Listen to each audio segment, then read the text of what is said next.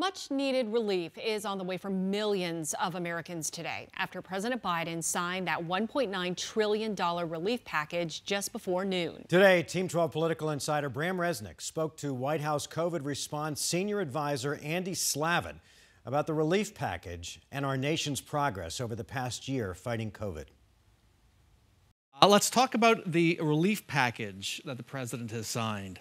How will it speed up vaccinations here in Arizona, and how will it help us reach folks who just have a tough time getting access to vaccines? In order to really do our job in Arizona, we're going to need to have more vaccination sites.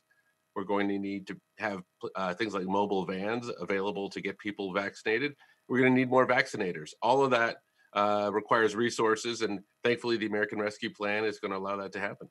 And right now, I think that number is about 22% in the polling. I've seen people who either don't trust it or just aren't sure, want to wait and see.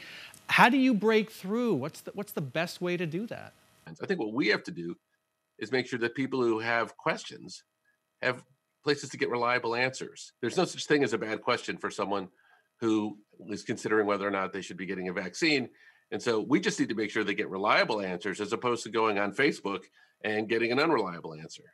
What is the risk for another surge in the hospitals that they might have to deal with? I think it's very important that we not lose our patience here as we see the light at the end of the tunnel, because it is indeed a very heavy burden that will fall on the healthcare workers that we all know and are part of our friends and families. We've seen so much over the last 12 months, so many advances in caring for people with COVID. What has made the biggest difference in that care? Well, look, the science and the scientists have really gotten an A here for both not just the development of these vaccines, which we have 3 incredibly good vaccines, but also the monoclonal antibodies, drugs like remdesivir. Those are things that have dramatically reduced the death rate. There are also lower tech things that have worked, such as how we put patients who are in the hospital. We prone them differently. These are all things we've learned along the way.